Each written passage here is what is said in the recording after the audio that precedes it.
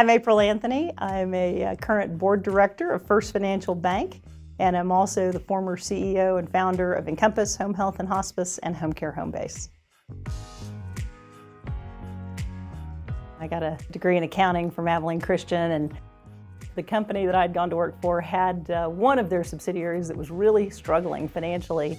And so one of my first assignments was to assess the financial health of the business. And that's not always a great feeling when the first assessment is not a good one. I went to the owner to kind of report my findings, and he decided we should sell that subsidiary. And so that was my second assignment, was to find a buyer. Well, I really hate to fail. I am not a fan of failure at all. And so sure enough, I couldn't find anybody who wanted to buy a struggling home health business. And so I went back a few weeks later to report my activity to the owner of the business. And right in the middle of the conversation, just about the time I was about to admit that I could find no one interested in buying it, I said, "What if I just buy it?" And he said, "Sold."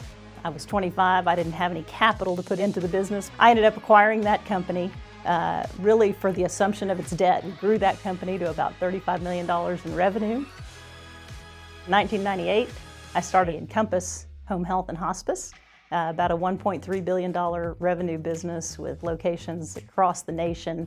I came from a family that was very middle class, never really had the opportunity to make big transformative donations to things.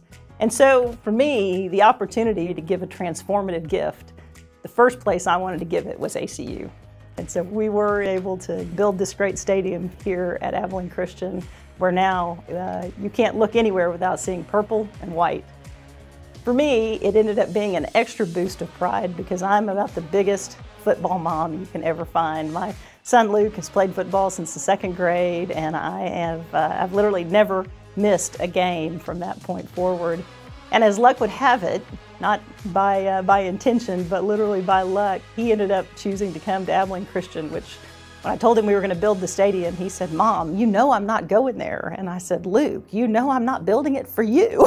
And so sure enough, we ended up, as luck would have it, with Luke being here playing football. And the very first game in this stadium, my son was the first time that he threw a college touchdown pass in that very first game at this stadium. So how cool to be able to open a new stadium on the campus that you love, and then to have your kid playing quarterback and throw in a touchdown pass in one of his first college games. So it was a pretty cool day that I'll never forget. As I came on to the board for First Financial, it was really about how do we create the kind of organization that will be long-lasting? How do we create it from a service perspective? How do we create it from a features and functions perspective? How do we engage our younger customer with a digital solution that works? And so I think I was able to help the bank sort of step into the eyes of the customer. You can have the best compensation and the best benefit program out there, and you still won't be the best place to work. It's all the intangibles that when you add them to a great structure of compensation and benefits that really creates the best place to work. And I think the biggest part of that intangible is caring. Creating a culture of recognition and reward, I think, is every bit as important as having strong compensation and benefits.